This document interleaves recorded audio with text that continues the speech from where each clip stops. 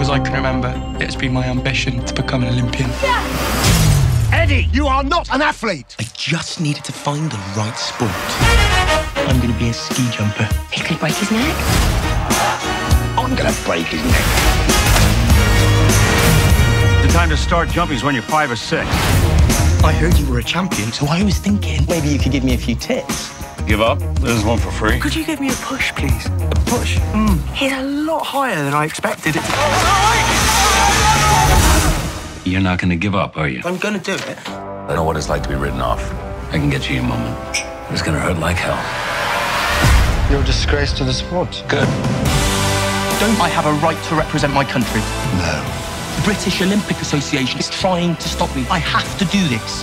The press all want to hear your story. I was kicked off every team I was ever on before I even got a chance to prove myself. I take jumping very seriously, nearly as much as proving people wrong.